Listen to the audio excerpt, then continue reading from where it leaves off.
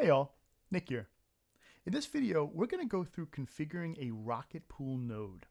So us here at Long Island Blockchain, we are experimenting with setting up a staking node, which we'd like to stake ourselves, and we'd like to experiment with how we can offer other staking services. So the first step is to actually set up a staking pool ourselves. And Rocketpool, which is an interesting project that makes it really easy for you to set up the different nodes that you're going to need in order to create a staking pool. It also has some interesting features in terms of being able to put up a smaller amount of ETH than you're normally required to run a full node, and be able to get additional rewards on staking. So it's something that is attracted to us, and I just wanted to go ahead and record setting this up. So a couple of things to note. I already have a server set up on my network. I went through, I updated that, I secured it, and I'm able to access it now over SSH. So this is a Linux machine, and to do some of this stuff, you do need to be somewhat familiar with Linux. So just keep that in mind as I go through this. But as you're going to see, the Rocketpool project and the folks behind Rocketpool have really done a great job putting together an easy to use setup for setting up different nodes. So with ETH2 now upon us, the Ethereum network is now a proof of stake network.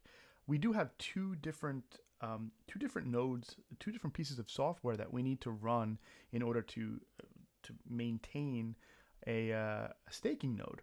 That is the consensus layer and the execution layer. In ETH1, there was just an execution layer.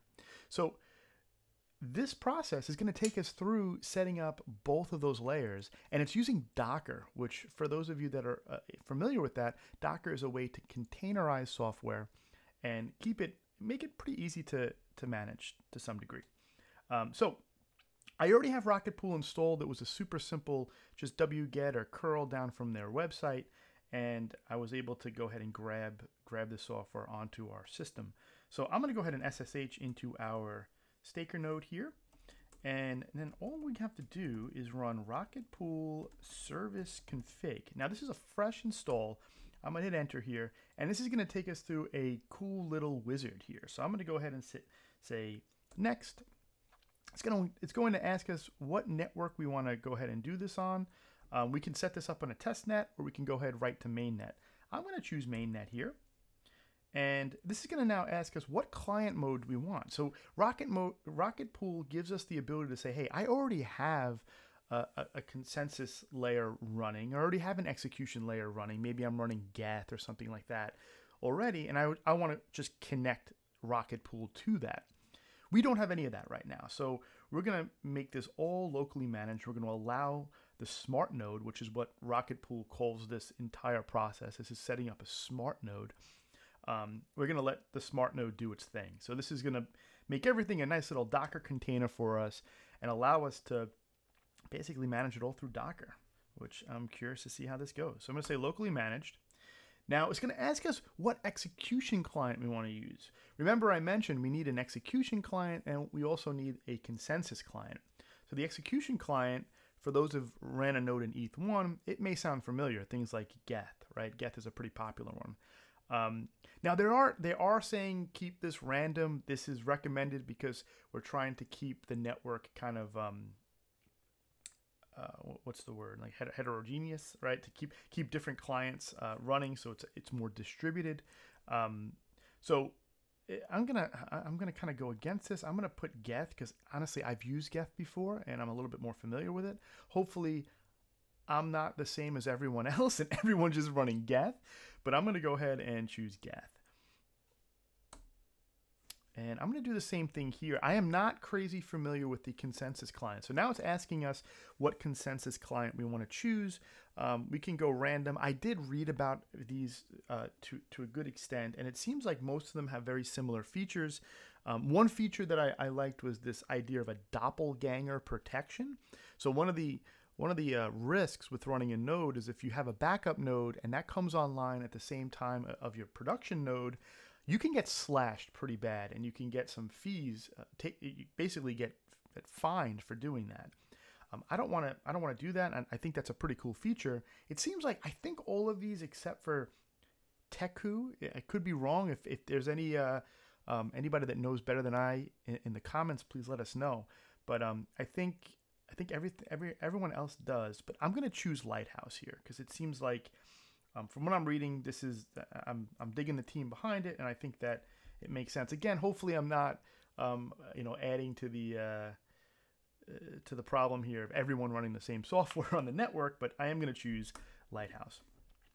Now, custom graffiti. So every time we're able to validate a node as our validator, if we're running a validator, we're able to validate a node, that block will have a custom graffiti in here. This is kind of a cool little feature that allows us to kind of put a tag into whatever we verify. So I'm going to put here, I'm just going to put LIBC. So we know that Long Island blockchain has validated this block. Awesome. Now this is going to allow us to set up sync checkpoints. This is, I think, if we have a consensus client that's already running that we trust, we can grab the state from that. We don't have that, so I'm going to keep this blank. And this is the doppelganger protection. So yes, I think we do want to set this up. So this is this supports doppelganger protection, and yeah, so I'm going to keep this on. So hopefully, if you're watching along and playing along with me here, you can see this is pretty simple. This is going through this this just little wizard here. So this, what is this asking? If you have extra externally managed execution and consensus client pair that you trust, you can use them as a fallback clients. The smart node and your validator client will connect to these if your primary execution and consensus clients go offline for any reason. Okay, well that sounds like a nice feature. Unfortunately, we don't have that yet, so I'm going to say no. Metrics. Ah, this is cool. So I saw that they did this. I think this is a Grafana dash. Yeah, so it says it right here. So would you like to enable smart node metrics monitoring system? It also enables the Grafana dashboard to quickly and easily view these metrics. So Grafana is a real cool open source project that allows you to create analytical dashboards. And from some of the YouTube videos that I've been watching for folks that have set this up, they look pretty cool, and they look like a really cool kind of way to just take a peek at it every morning and see how your node's doing, if it needs any love or how much it's earning. So I'm going to say yes here. And I think we're all done. And let's go ahead and review all settings. Execution client, fallback clients. Oh, so there's all these different settings. So Craig was mentioning some things about MEV boost the other day, and this seems interesting. Okay, so this is going to tell us where our data. So I also have our Linux server configured so that we have mount paths that make sense for larger drives. So I made sure that the home directories where I'm putting all this information has enough data to be able to store a sync, which I think right now is about a terabyte or so. So I'm going to keep this all the same. We'll probably want to go in and look at some of this. So this is all of our get stuff. I do have all the firewalls configured and all that to be able to do this. Custom graffiti, awesome. So we can go in here, nice. Expose API port. We don't have that exposed, which is fine for now. We don't have any fallback clients. Mev boost. So this will connect to a relay of your choice. Acts as a relay. Okay, awesome. Between you and professional block builders that find and extract MEV opportunities. This is going to be some interesting stuff in the future, and I'm curious to play around with this, where there's going to be folks that are really sophisticated that are able to, and they're doing that now, right? They've this maximum extracted value to be able to get value out of each block if they can figure out how to put the blocks or the transactions in the blocks in order in certain ways. Super interesting topic, and not something we're going to set up right now. So monitoring metrics, we're going to enable that. Good. That looks good. Add-ons, graffiti wall writer. Oh, this is cool. I'm not going to turn it on right now, but awesome. Excellent. Okay, so now I think we're good. So review changes and save, and I'm going to go ahead and exit out of this, right?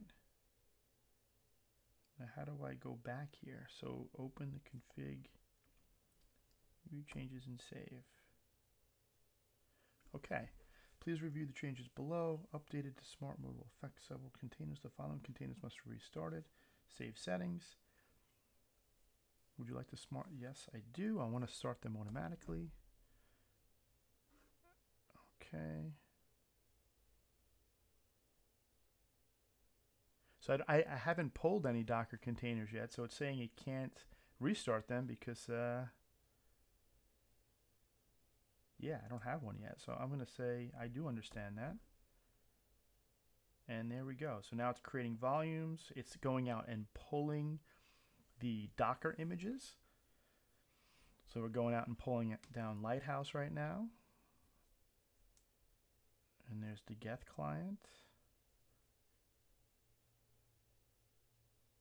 There's Grafana.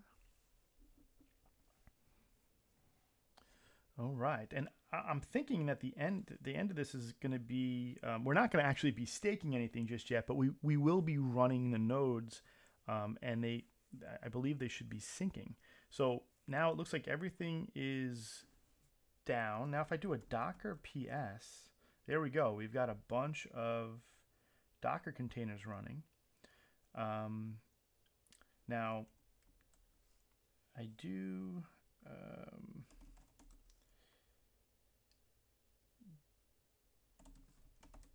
so here is where all of our data should be syncing to. So this is going to now contain, this should be our chain data. Okay, awesome. So now if we do this again, and let's take a look at, let's take a look at Lighthouse. So we're going to go ahead and go docker log / file Rocketpool. Let's look at the validator, which is going to be Lighthouse. And there we go. We can see it's syncing. No validators present. See Lighthouse account validated create. Okay, so now we are ready to go in and try to create a validator, I believe. But I'm not going to do that just yet. I do want to do a little bit more research and see what the logical next steps are here. But we can, and let's look at our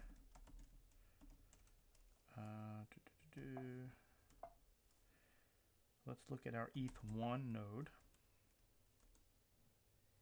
And there we go. We are looking for peers, and we're syncing. So this is running. Awesome. So I think we are in good shape. I'm gonna let this cook for probably a day or so, and while that's cooking, I'm gonna do a little bit more reading. But I did want to capture this. If anybody's interested in this stuff, you know, leave a comment. I'd love to talk about it, and we've got a lot to learn here. So I'm looking forward to it. All right, thanks, guys.